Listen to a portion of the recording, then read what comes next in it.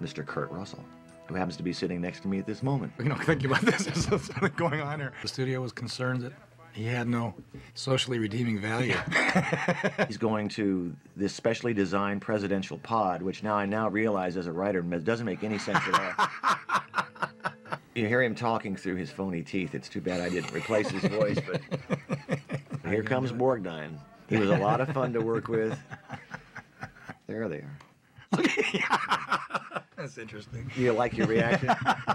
Chock full of nuts. That was. Oh, down she goes. He only tries to help her for a little while. You were in great shape at this time. As I recall, we came back to do some inserts a few months after shooting, and you put on a little bit of weight. It doesn't take long. I think the costume didn't fit you too well. And out comes... This got even Snake's attention. And there's Ike. You can't get any cooler than that. You cannot get any cooler than that. I was concerned about looking cool in a 64 station wagon. Shoving his stub into my throat.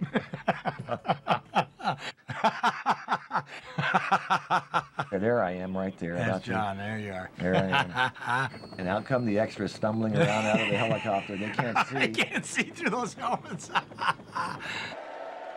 Oh, Jesus. That's just the way I felt. Let loose the president. You can feel it. Oh, look at that. Took a shot there. And here it comes.